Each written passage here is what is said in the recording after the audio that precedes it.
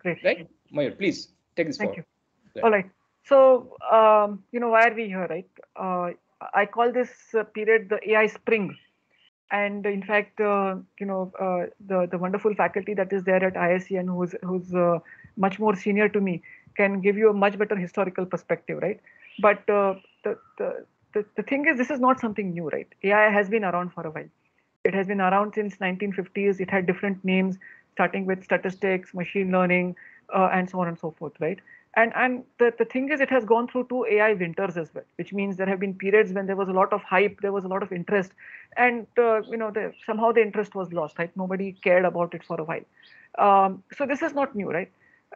But obviously, today we are living in a in a frenzied environment when it comes to AI/ML, right?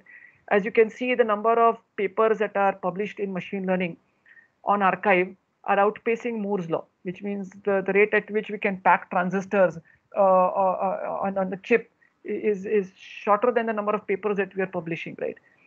Then tickets to NIPS are selling out in 12 minutes, faster than a rock concert, right?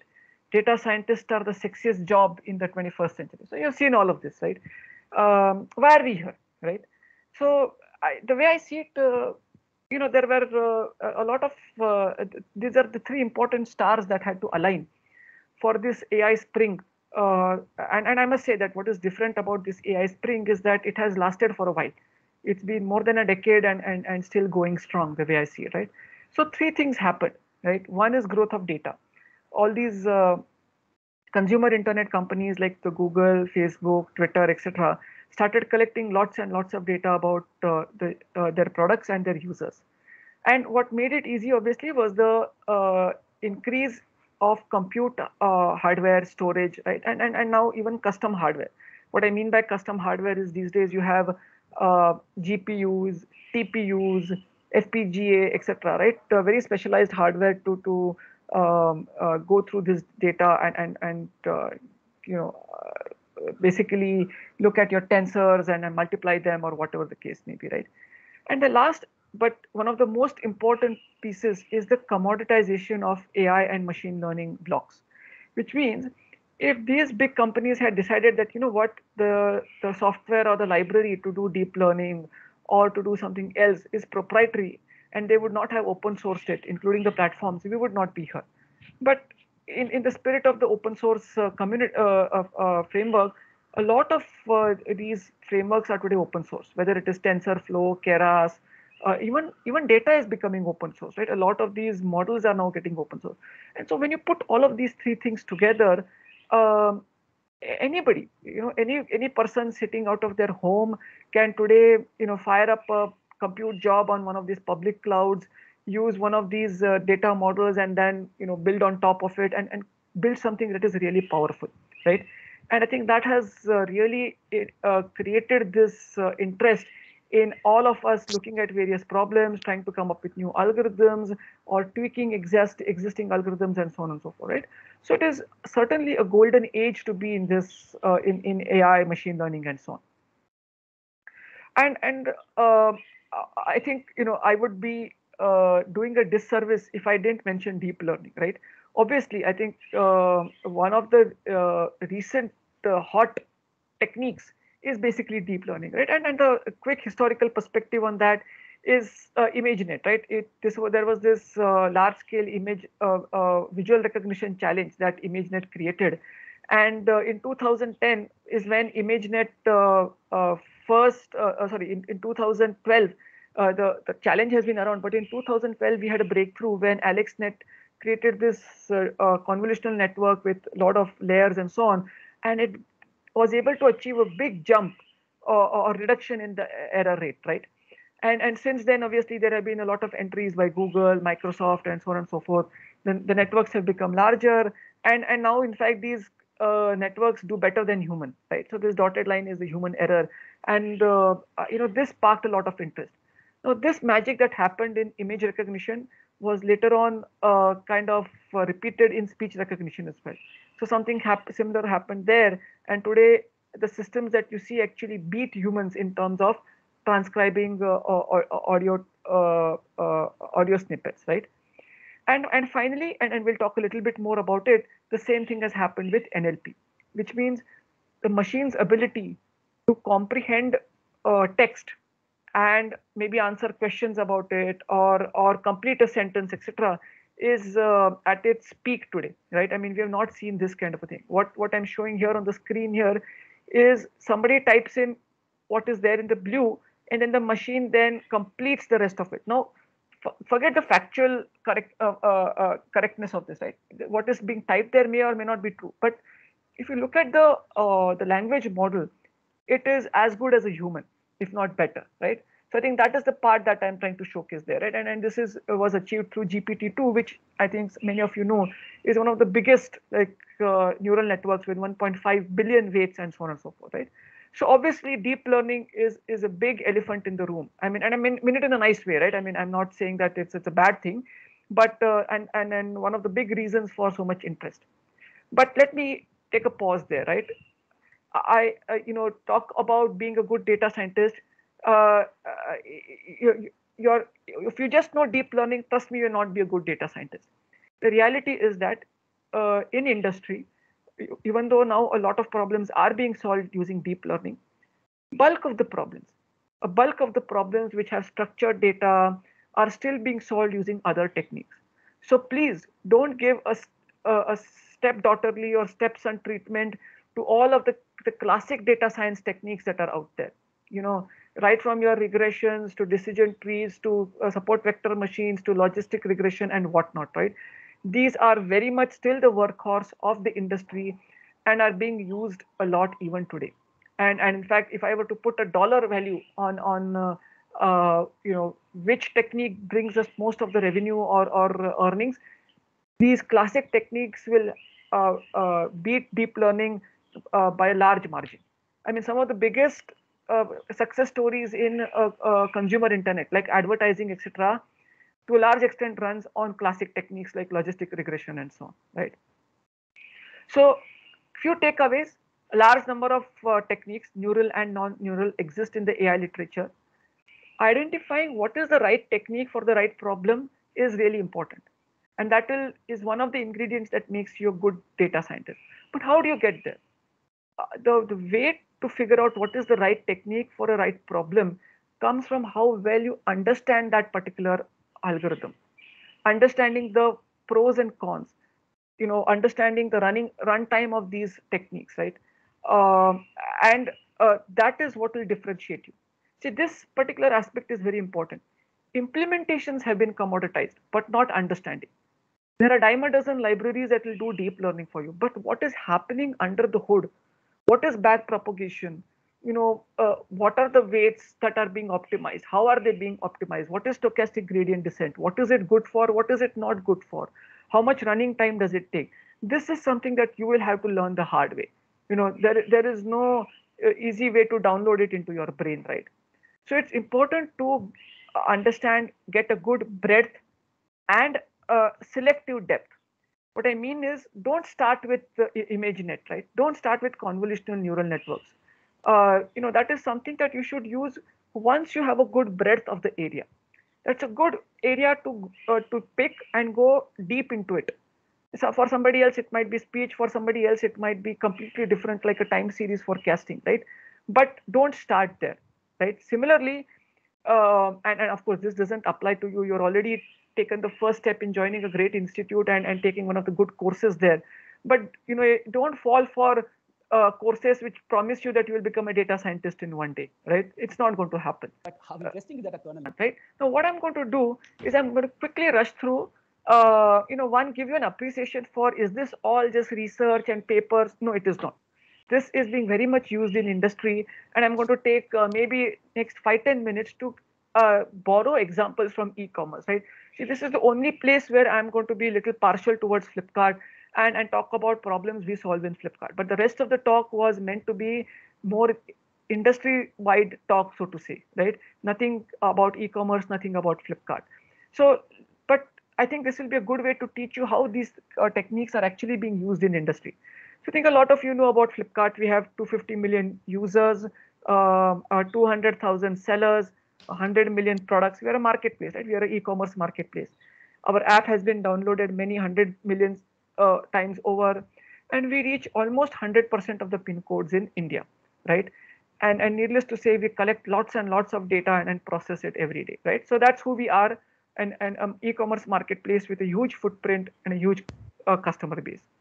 These are some of the areas where we use data science, and you know, from fraud detection to merchandising and advertising to our supply chain or logistics to the classic ways in which you know e-commerce, which is recommendation algorithms, search algorithms, to making our app more friendly and accessible to the next 200 million users. What it translates to is, new interfaces for our customers, which are voice-based, which are vernacular in nature, and so on and so forth. Right? In all of these areas, data science is being used in a very real way with very real impact. Let's look at some examples. Review translation. Right? A lot of our reviews are in English. Today, many of our new users are speak only Hindi. What this graph tells you is that in 2021, the number of Indian language speakers, not English speaking, right, only Indian language speaking people who will be online is going to be much more than English speaking. And if these guys need to understand our app, right, they need to understand all of its content in their language. So our app is today in 10 regional languages, including Hindi, and all of the content that is there on our app needs to be translated. Now you will say, isn't translation a solved problems? All of the big companies, Microsoft, Google, etc., have a translation engine. So why not just use that? Now, forgetting the commercial aspects of it, right? Let's put that aside. The point I want to make is that those translation systems don't always work for us. And I'm giving you some examples, right? The kind of content that I want to translate is very colloquial. It has a lot of spelling mistakes. Uses a lot of slang. It uses a lot of emojis, which are not shown in the examples here, right? How do I translate such a content? And we have tried to translate it using, some of these leading solutions out there, and you can see that it does a pretty poor job. What I'm showing there is also our in-house solution that we have built in collaboration with IIT Patna as one of the academic collaborations that we did. And you can see in these examples that it does a far better job. So the point is, for the kind of language that we deal with, or the language models that we deal with, a translation doesn't work, and we need to solve it in-house. And of course, then we need to look at a lot of challenges with respect to parallel corpora, dealing with the spelling mistakes, and so on and so forth. So these are some of the research problems, right? Let's look at computer vision, right? We are a marketplace. Our sellers will give us upload information about their products, right? Now, when an image like this is uploaded to Flipkart, the first thing that we need to do is make sure that it is safe for our platform, that it does not contain any offensive content. It is safe to show to our customers. It does not violate any policies by the Indian government or otherwise, right? It should not have bad words. It should not have images related to some drugs and so on and so forth, right? So there are such policies as well. Additionally, going beyond moderation, we need to make sure that how can we extract information out of it. So figuring out where are the products being shown. So object detection. What is extracting attributes about the products, right? The color of the garment. Is it a full sleeve versus a half sleeve? What type of a neck does it have? Does it have a round neck? Does it have a V neck? And so on and so forth, right? What type of a clothing is it? Is it a salwar? Is it a jacket? And so on and so forth, right? So there are many such attributes that we automatically extract using computer vision. This is again an example of a classic technique, like logistic regression, but logistic regression at a very high scale. So every day on our platform, there are billions of content that we show to our users. What I mean by content is an advertisement or a product card or a recommendation, right? Predicting whether the user will engage with that content, which means predicting the click-through rate, estimating the probability that the user will click on that piece of content, or after clicking that content, will the user ultimately buy that piece of product that was shown, right? Or will it lead to a conversion? We need to build such models at scale, right? These are online models, and we use a lot of techniques like follow the regularized leader, which is an online algorithm for logistic regression, right? and these models are then being used across multiple of our products, whether it is video ads, whether it is banner ads, homepage widgets, and so on and so forth, right? uh, I would like to point out that as an example of the scale, right? We have a in-house Go-based algorithm here, or implementation rather, right? The algorithm is not really our own. It's a well-known algorithm in the literature, where on a single a CPU core, we are able to handle almost billions of data points in a day. So that's the scale at which we are operating. So the scale is one of the challenges here, and online learning, of course, right? Let's look at fintech. So this is again a classic example of a predictive analysis, right? Whether somebody, if I give a loan to you, like a buy now pay later, is basically a form of a loan, right? Where we allow you to buy certain products without paying, and at the end of the month we send you a bill saying that, okay, hey, look, you bought products from Flipkart worth 3,500 rupees. Now please transfer this money into the account, right? So it's a kind of a credit or a loan, right?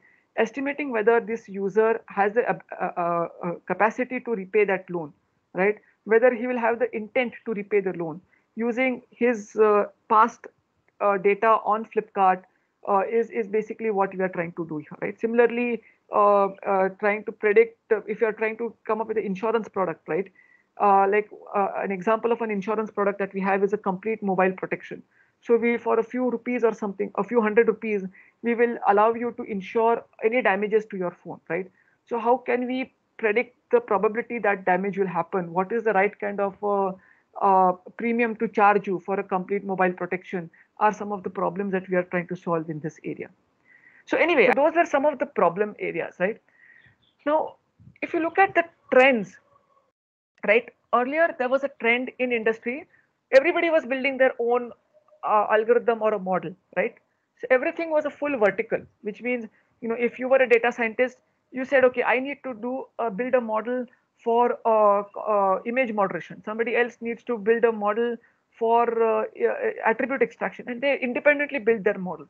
Today, particularly in natural language processing and computer vision, the recent trend is to actually build these platforms, which means to build modular parts of libraries which share data, which share libraries, and which can be then put together like a Lego to build the final solution. So the bottom layer is your data, right? All the data that you've collected for NLP, for computer vision. Then on top of that, you build some basic libraries.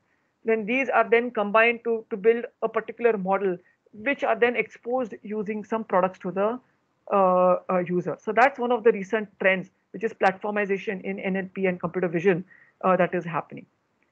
One of the other recent trends that I mentioned earlier is the latest frontier in deep learning is natural language processing, where the industry is building these mammoth language models. The GPT-3, for example, has 175 billion weights, right, which are trained using pretty much all the text that is out there. Now, of course, a lot of this is being built for English. The challenge is to do something similar for Indian languages, where the data in these Indic languages is very sparse, right? So how do you build these models or language models for Indian languages is a challenge. But this is some of the recent work that is happening.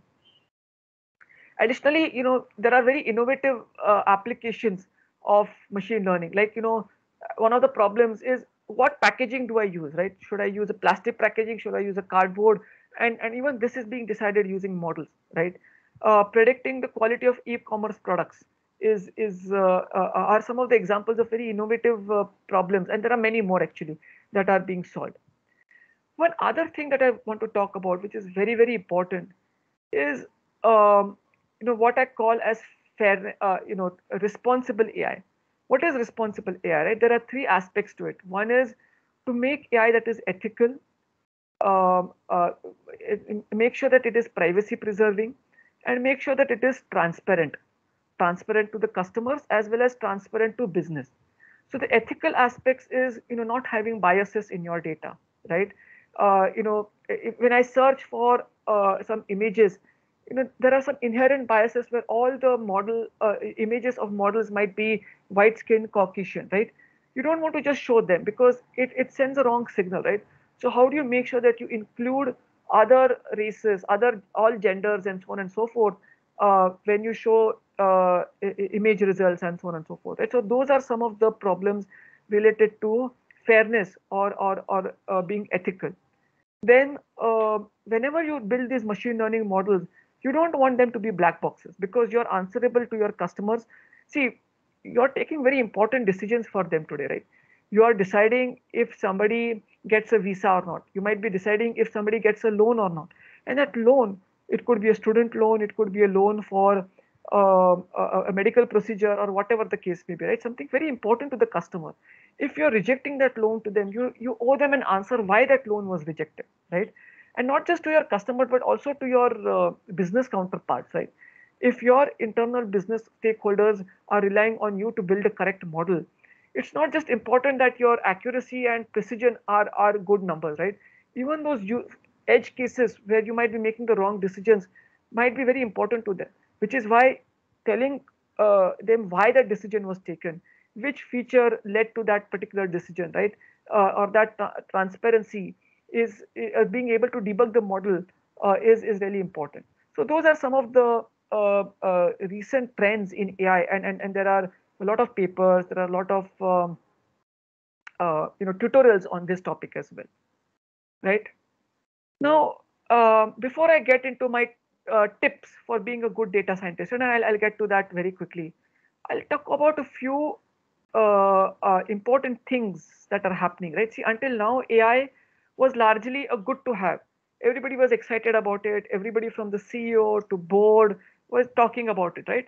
It was a toy to them, right? Let's try it out. Everybody's talking about it, but that is no more the case, right?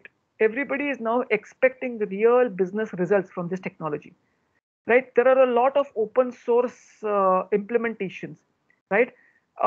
Development cycles have been shortened, but at the same time, life has become harder for data scientists because now you need to know which is the right libraries I should pick to put together my solution, and I have to do it in such a way that it is sustainable, it is scalable, it is extendable also, right? It's not just about building the model today. Tomorrow, when new requirements come or new data comes, it should be easy, right?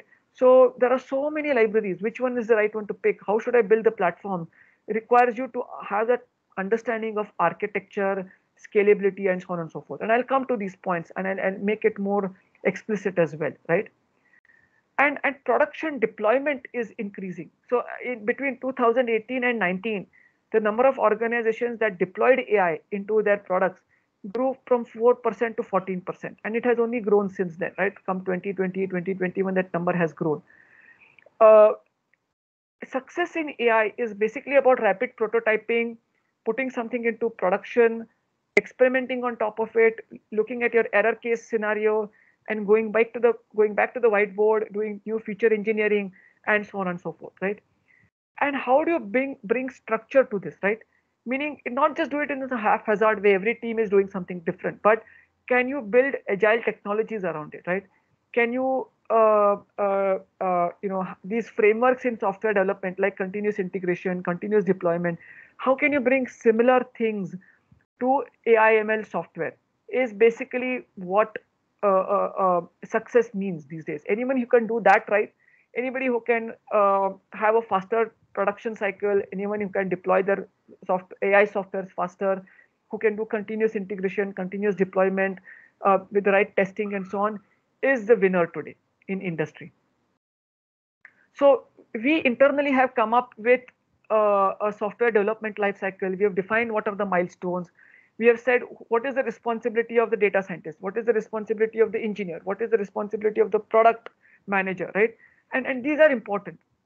I think it might be hard for you sitting in a university to have an appreciation for this, right? But without these kinds of milestones, deliverables, artifacts, it becomes very hard to take something into production, to make something robust. And I think one needs to develop an appreciation for software development to do that, right? So that's a message I wanted to give across. So I don't know. I think the last 2, 3 slides might have been a little confusing for some of you because you are still not in industry, or at least some of you have not been in industry, right? Maybe some of you have been. But let me get right into my tips for you, right? So these are tips that will hopefully help you, and these are my personal views. So let's see what those are, right? Get under the hood. That's point number one, right? Be the person who builds the car, not just the driver, right? Today there will be many people. There are high school students, and I kid you not, right? I'm not exaggerating. I know many high school students in India, in US, who can build a deep learning model, right? Because it's made, like I said, all the things that I talked about earlier, right? This commoditization of libraries, availability of data. Anybody can build a deep learning model. That's not what differentiates you, right? What will make you a good data scientist if you understand what is happening under the hood. What does a deep learning model do? What are its limitations? When is it good? When is it not good? Right? So go deep is the point I'm trying to make. This is one of the a good takeaway in my opinion. This will be the most important thing I can tell you. Right? A good data scientist. Actually, we have done a disservice by calling this role a data scientist. Right? Everybody says that I can just be a scientist. No, the people who built rockets in ISRO were as good engineers as they were scientists. And I think the same thing is happening here, right? If you want to be successful, you need to be a good scientist and an engineer. You need to have a lot of appreciation for software engineering and for software systems. If you don't have that, you will only go so far as to build prototypes, build some Jupyter notebooks, but your product will not get there into products, or rather your algorithm, your technique will not get there into products. You will not be the one who has built that next big thing that everybody is talking about, right? Magic happens when scientists and engineers come together, or ideally a person is good in both in science and engineering, and can bridge that gap and figure out how to put that algorithm into production. So what does it mean, right? What does it mean to be a good engineer? You need to know your databases.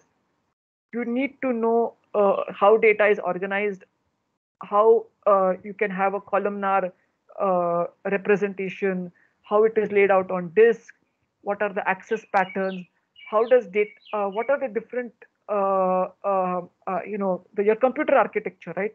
Having data in disk versus in RAM versus in L2 cache, etc., for the various sizes. What are the latencies when the data is in different things is important, because the scale at which today we are analyzing data, right? You need to know these things. You can't just you need to know your data structures also, for that matter, right? When is a list good? When is a stack good? When is a tree good? Right? You need to know these things. You need to know about operating systems, right? Virtualization, new distributed operating systems like these Kubernetes and all that, right? What do they do? How are they fault tolerant, right? A lot of the good solutions that are being built today in the public cloud are all distributed in nature, right? So how do you make this highly available? How do you make this fault tolerant, right? Including your machine learning models and so on. You need to know, right? What are CPUs good for? What are GPUs good for, right? You need to know all of these things. So all of these courses that are being taught today are very, very important, and you need to have a good solid understanding of them. Like I said, operating systems, networking, databases, architecture, you really need to understand them well. This is something that I talked about earlier. And know your like KYC, I would say KYD, know your data structures and algorithms. Don't just use them. Don't just. It's not just enough to know their APIs, right? It's not just enough to know that you can do an insert versus pop versus what is the cost of each of these operations, right? You need to know those details. And finally, get your hands dirty, right? Participate in data challenges, participate in hackathon, do internships, right? I know it's asking a lot out of you, right? But you're smart students who are hardworking, right?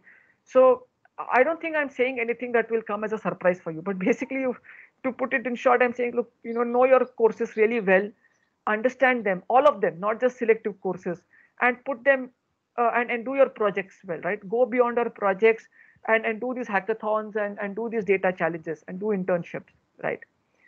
And think about scale, right? Don't just I think it's a good first step to use that Kaggle data whatever that data set is given to you and build a model on it.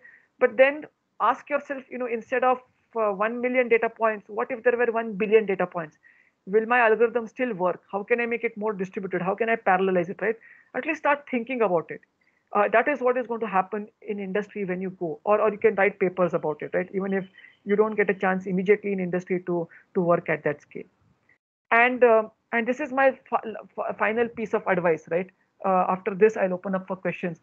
See, I really feel that a lot of what is exciting in the next 5 years, 10 years will be at the intersection of domains, interdisciplinary research, right?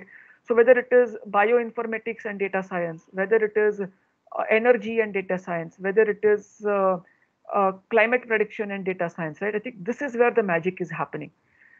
Just yesterday, I was listening to a podcast on Economist about what these guys are doing is they are using some, I didn't fully understand it, right? But the bottom line was the following, right? They are using some laboratory processes to understand how the virus mutates, a virus like or a coronavirus, like a COVID virus. Then they are taking that mutated virus and then they are seeing how well that virus is in terms of transmissibility, in terms of its harm to human beings and so on, right? So, and so why are they doing this? And then all of this data is being used to develop a model saying that how will this virus mutate and which of those mutations will turn out to be variants of concern. This is real research that is happening in the US, right? So there is elements of machine learning there, which is, see, there is, first of all, there is interdisciplinary, right? You're understanding what does a virus do? How does it mutate? Somebody is then actually, there is a lab process which is simulating that and creating these variants of virus and coming up with some training data saying that, okay, these variants or mutations of the virus led to this strain which is powerful or whatever, right? And then the AI or ML part of it, the machine learning part is using this as a training data, predicting new variants that will be of variants of concern. Because the goal of that research is to come up with a vaccine even before the variant hits us, like a Delta variant, right? So anyway, that is a example that I read about earlier, right? But that was from biosciences and machine learning, right? So a lot of this stuff will happen interdisciplinary. And in fact, that is one of the best parts about your institute. IISc has so many interdisciplinary courses, or you could reach across departments as part of your PhDs or your MTech research and do these things, right? So that's the last piece of advice I leave you with. And